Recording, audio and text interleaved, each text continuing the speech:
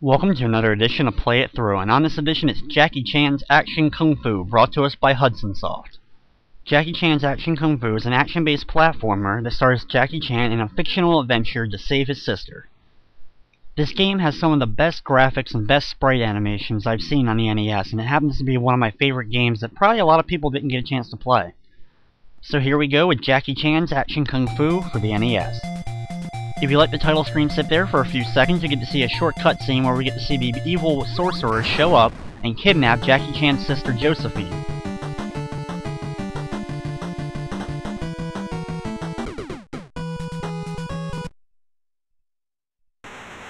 Once the game begins, we have a scene of Jackie Chan meditating in front of a waterfall before he jumps up and springs into action as he now prepares to hunt down the evil sorcerer and save his sister.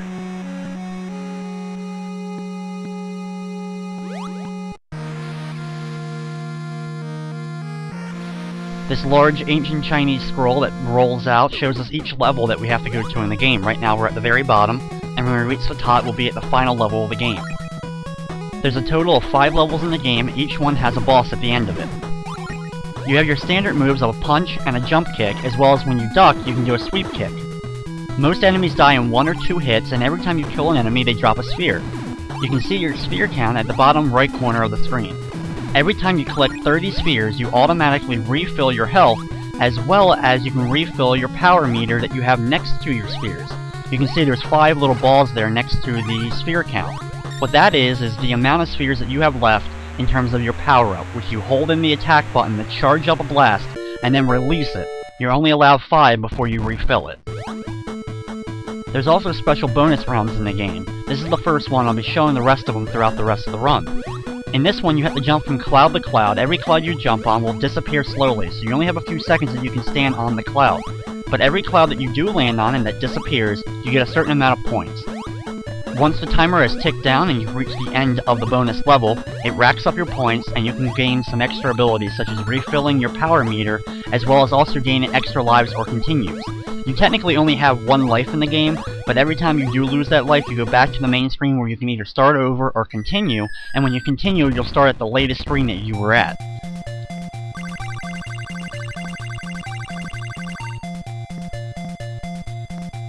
You can see the amount of points that you have that rack up. The top one is your lives, the middle one is a bowl, which is extra health, and then the bottom one was the refill my power meter, which I'll be using for the first time in just a second.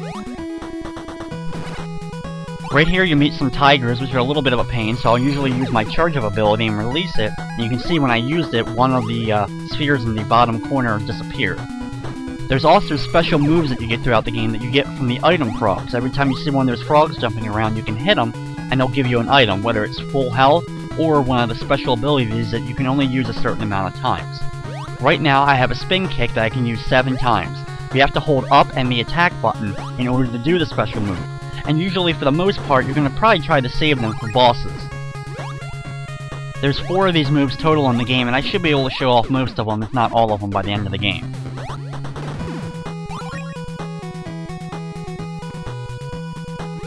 In terms of difficulty, the game's relatively easy. The controls are great. All the moves are going to work the way you want them to, and the jumping's fantastic. In terms of platforming, it's definitely a relatively easy game, but it does have its challenging parts. There's going to be a lot of platforming elements in the game, including some fast scrolling levels that you don't have any control over how fast the screen moves. Some of the platforming, like these ones right here, are a little bit challenging because of the balance board type platforms, where when you're standing on one side, the other side shoots up, so you have to balance accordingly. I suggest killing the little mice by ducking and doing a swift kick, because even though they're really small and you can usually jump over them, they will backtrack after they go a certain amount of distance, and they'll come back and hit you, so it's usually better just to take them out as soon as you see them. Now this is the first of the scrolling areas, and you can see that the screen's scrolling relatively quickly, and there's a lot of spikes to deal with. Be very careful when jumping from platform to platform that you don't accidentally miss and land on the spikes.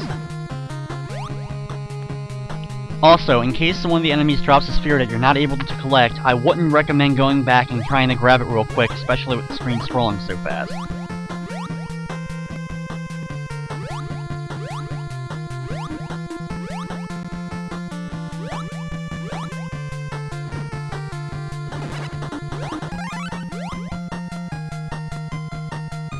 Once we reach the end here, we can see that the screen stops scrolling and now we just have to jump up a series of platforms to reach the top of this area.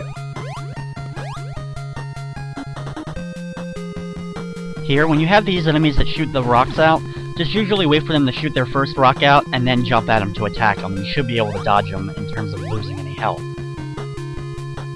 Once we enter this room, this is the final room of this level and it's our first boss battle. It's a rather large statue. When it stops flashing, you'll then see its arms start to move, and every time you deliver a hit to the face of it, you can see that its facial expression changes, which shows us that we delivered a hit. Use up all your special move first. If you have these spin kicks, jump up and deliver the spin kicks as quickly as possible, jumping over the arms so that you don't take any damage. You should be able to defeat them if you have enough of them really quickly. If you don't have any of your special moves, just keep jumping and kicking and trying to avoid the arms, and you should be able to defeat them with only losing 1 or 2 health.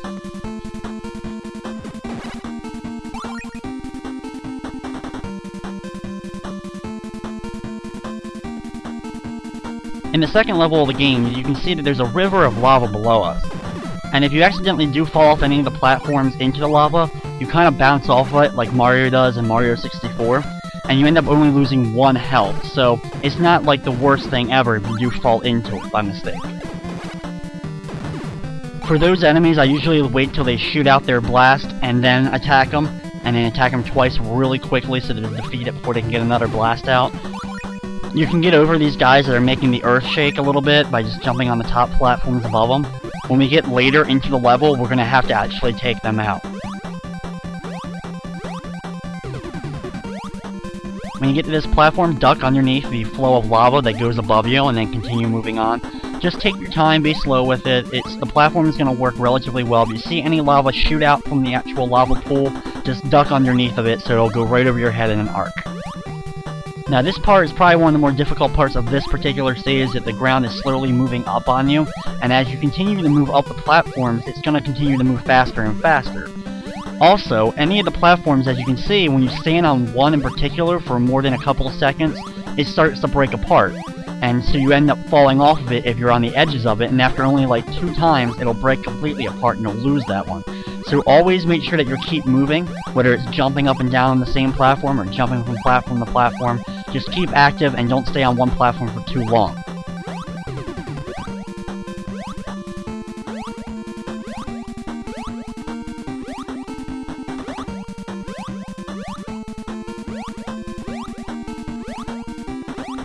When we finally reach the top, we go to the right. Now we're actually in a whole big ice area. For these guys, when they stomp the ground, the icicles fall from the ceiling. Wait for the icicles to fall, and then move in closer. Sometimes you may have to wait for 2 or 3 periods of icicles falling down before you can get a hit in, but that way you'll save yourself any of your health.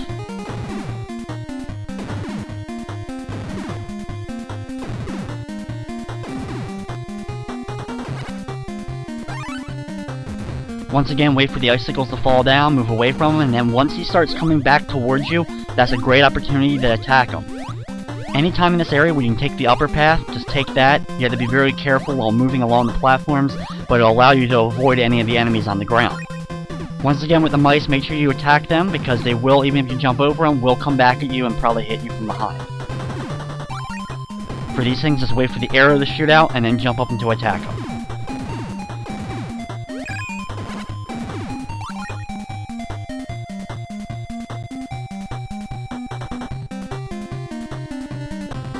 For the second boss of the game, it's another large statue, where he'll use his big club to stomp the ground. Jump up and start using your special move if you have any. If not, start doing regular kicks to it. After a few seconds, he'll start flashing the actual pole and it'll start jumping around the screen. Try to do your best to avoid it and keep delivering your normal kicks or your special move until you actually have him defeated. Once he's done, we can move on to level 3. In level 3, we have a lot of platforming to do, some with these turtle shells. The green ones are the ones that will not turn actually into turtles and start coming at you or attacking you. When you reach the end of one area, you'll have to jump on one of the turtle shells and it'll take you up to the next area. If you fall at any point during this part, you will not lose a life, but what will happen is you end up going to the level below, so you'll have to retrace your steps and work your way all the way back up. Take your time, avoid any enemy if you can. If you can get a good shot in on any of the flying birds, use it. but if not, try to duck or jump over them to try to avoid them. If it looks like you can't make a certain jump, just wait a couple seconds to see if the turtle shell that you're currently standing on is going to start moving in an arc pattern so that you can get over farther.